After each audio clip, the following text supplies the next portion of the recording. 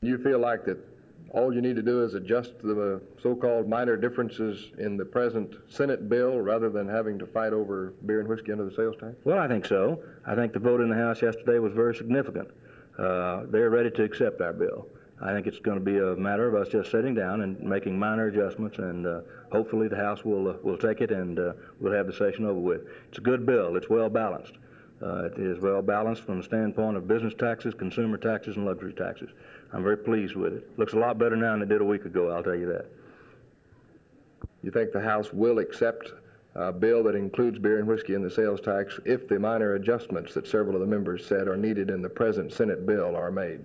I think that the compromises that we've made in this area have certainly been very realistic. The House, in its initial approach, felt that this industry had been overtaxed already. It also felt that you were placing a tax upon a tax, and this is a new concept which appears unfair to many people. But we've placed these arguments aside, and in our proposals we have endorsed taxing the alcoholic industry over $40 million, and this is going a long way towards solving a major problem.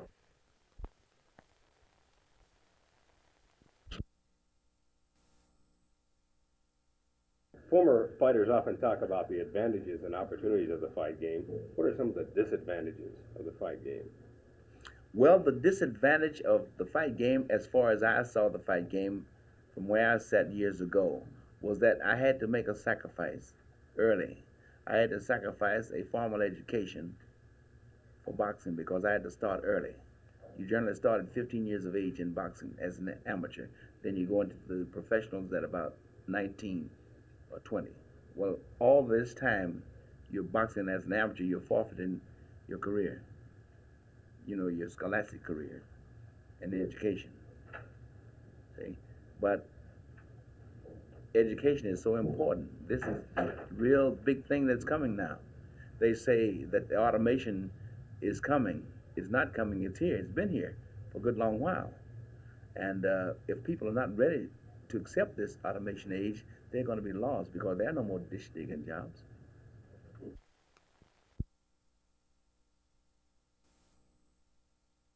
Local government officials from across the Texas Panhandle have gathered here in Amarillo to hear a panel of specialists on the topic of regional planning councils, or councils of government. Among the speakers against what they called middle-level government were Amarillo Mayor J. Ernest Stroud and Dallasite Melvin Munn. Mr. Munn, in essence, what have you told them here in Amarillo today about the Council of Governments program? I've called attention, Jerry, to the fact that we're dealing here with a designation of authority on the part of the people by not having their vote. A regional council is designed to be produced by people already elected in counties and towns to do something else. And if this system is entered without calling upon the people affected to vote for or against it, then of course it has been imposed upon the people. Is it your position, essentially, that we're getting too much government in this country now? To a degree, and yet this is a kind of declining step. Here, this gets away from units of government, so it works both ways. We have too much big government and not enough local, really progressive local government. To outline the good the councils of government have accomplished in the state of Texas was Dan Petty from the governor's office in Austin and Mayor Tom J. Vandergriff of Arlington. The most impressive advance, the most meaningful contribution to local government, in my generation at least, has been this concept of regional planning, not simply regional government, because that's not what I'm talking about at all, but regional planning. And in my thinking, time and history will prove us to be correct.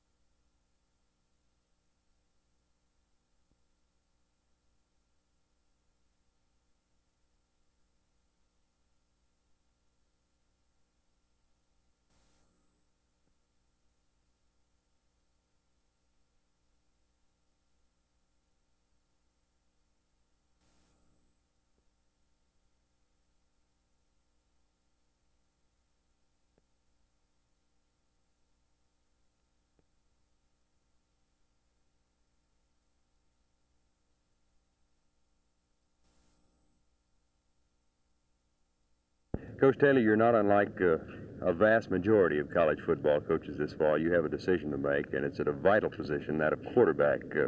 How close are you to deciding who'll be your starter there? Well, I think we're real close. In fact, I was in hope that we could have made that decision by now, but I think probably we'll make that decision a week from tomorrow, which will be the Saturday before our open game. And right now we have two boys, Busty Underwood and Steve Judy, that are doing a good job. They're both adequate quarterbacks and both have a good chance of being good quarterbacks. So this is a good position to be in. It's not just like having one. We got two that I think both are capable.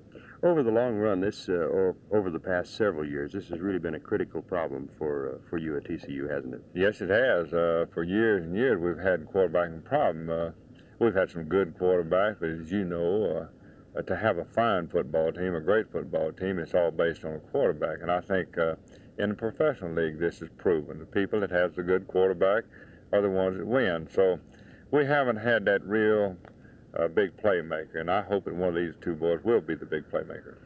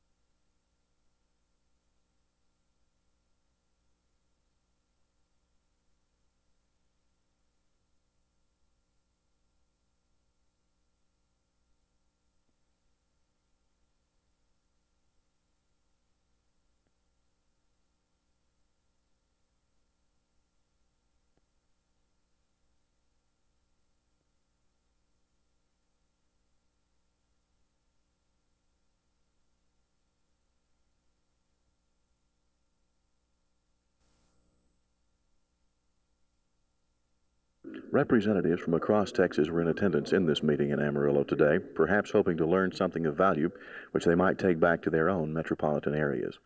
Jerry Taft,